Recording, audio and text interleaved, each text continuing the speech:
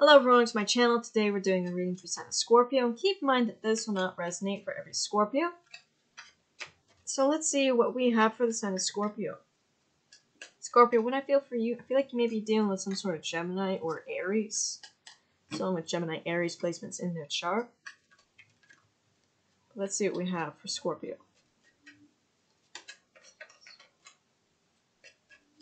If you don't know this person, you may be dealing with them soon. Be someone newer coming into your life. You have the High Priestess. Alright, so you're the High Priestess here. You're very intuitive. Maybe you work with the moon to pull things in. Here, maybe you do some sort of magics, Scorpio. Alright, we have Justice. You brought in divine justice, Scorpio. That's what you did. You worked with the moon here to bring in justice, alright? And this may have been when we were in Libra season. Could have been last full moon here. Or last moon cycle. We have the Lovers. Like I said, there's a lover here coming your way. And I feel like it's someone with those placements in their chart. They're that sun sign, or they're coming into your life, or whatever. Alright, Scorpio. But this is going to be someone here who mirrors you a lot. We have the Knight of Swords. You're very focused. Maybe you were very focused on bringing this into your life. The Page of Swords. This is going to be a person that intrigues you a lot, Scorpio. They're going to fascinate you a lot. Like, oh my goodness. We have the Ten of Cups. Alright, we have soul family here. So they're going to be like a part of your soul family. But I feel like there's other people coming your way. Doesn't have to be in a romantic sense. But I feel like they're also a part of your soul family here. Like your soul tribe. And I feel like this is what really brings a lot of joy. Happiness. Alright, a lot of people here that mirror you. You have Judgment. Alright, so you may be waking people up, getting them out of their bubbles here, Scorpio. Maybe waking them up more to the spirit world and spirituality. You have the Empress, you have Yamaya. Okay? So you have the goddess Yamaya here that you are connecting with, Scorpio. That is the goddess here you are working with to bring all this in. Alright, maybe one of the goddesses here. But we have this particular goddess around you. We have Temperance. We have Sagittarius. You have those placements in your chart, one around you here. But like I said, you may do some sort of magic here. Or you're a very magical person. Alright, but I do feel like you do some sort of magic. And it's not bad because you're bringing in love. You're bringing in happiness. Nine of Cups. You're bringing in your wish fulfillments. You have a Nine of Pentacles. Maybe you've been single here for a while. We have the Nine of Wands. You've been on a journey, actually, Scorpio. You've been sitting here in your emotions. Alright, Nine of Pentacles. You've been on a journey in life, and you're getting your wish fulfillment. You may have been through a lot of stuff here, but you're getting your happiness. You have the Three of Cups, and it's going to be a time to celebrate. Two of Swords. So maybe people here are trying to come up against you, but don't focus on them, because you've got a Twin Flame here. Four of Wands. Queen of Pentacles, Earth. Taurus, Virgo, Capricorn. So you have those placements in your chart. Maybe your person will here. Alright, but I do feel like there's also a lot of money coming your way. You have a Seven of Swords. Six of Cups. We have a group of people here who are acting silly and kind of just... They're never serious, so don't take them serious. You may have walked away from these people here. Eight of Cups, because it's just like you couldn't have a serious conversation with them. They'd never, like, it's just, you know those people, like you're trying to tell them something and they're too busy, like, making a joke of the situation. And it's like, this is a very serious situation. You need to get with it.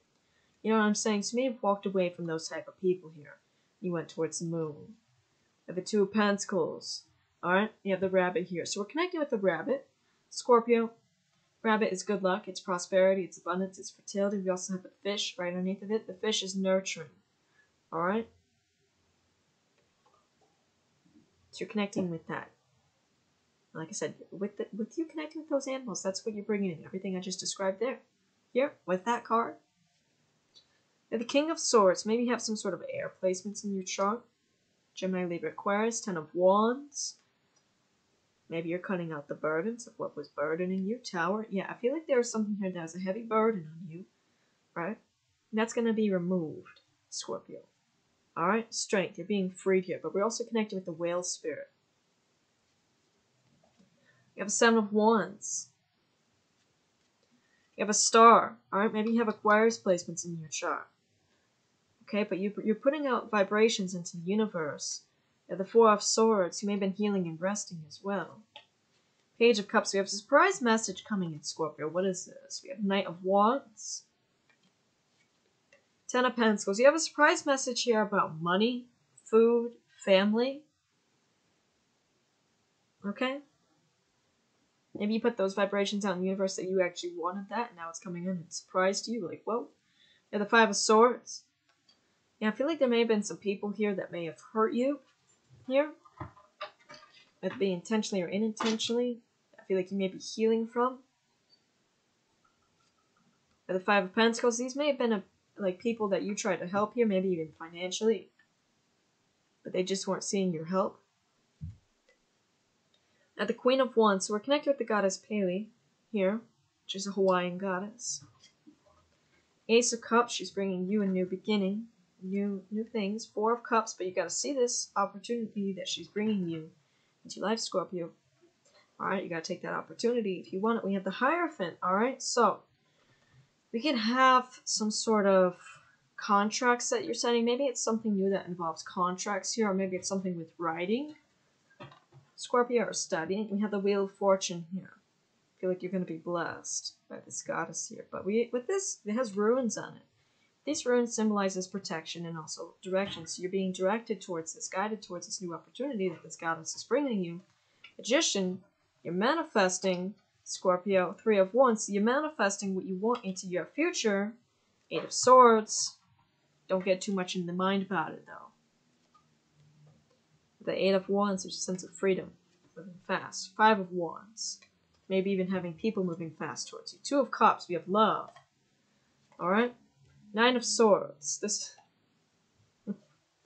we have the Sun. I'll get into these cards in a minute. King of Cups. The Emperor. The Devil. So we can have someone here coming towards you in love. Alright, it can be an Aries or another water sign like yourself, someone with Aries water placements, Scorpio. Maybe they're moving very fast towards you, but I feel like for some reason you may be ignoring this person, Scorpio. Nine of Swords, look at this. Or maybe they're ignoring you or something out along those lines. You see?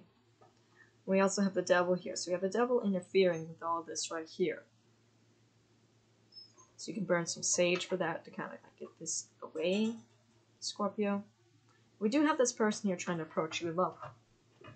Alright, so that's all I have for you. If you want to see more content, don't forget to subscribe.